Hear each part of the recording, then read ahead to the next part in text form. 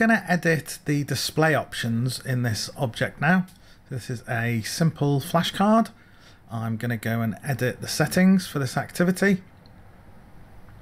I'm going to scroll down past the main content that we've added and just have a look at this display options area.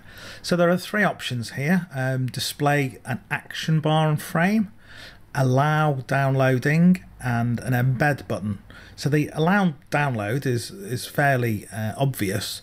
The other two perhaps take a little bit more explanation. The display action bar is going to actually enable these other things to display or not. And if I'm doing those in Moodle, for example, or I'm doing them here in h5p.com, those options may be slightly different. So I'm just going to edit a quiz here.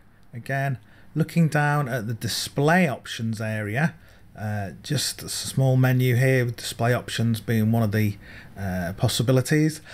I can see that I've got some extra options here and perhaps a bit more text to explain. So I can obviously check these boxes to allow or disable people to download that. I can display the embed button, which allows us to embed this content in an LMS. We can display the copyright information and also the author's information. So if we have a look at that actually in action, if I just view my activity, I can see the display bar here, and that will provide me with access to, first of all, to embed in this case. So I can take this information and use that to embed this content within my LMS, whichever LMS that happens to be, or it might be a CMS. I can also allow that download. We can also hit reuse, and that allows us to copy information. Now, as I'm the author on this site, I can actually copy this activity into another activity in using that method. So that's quite interesting.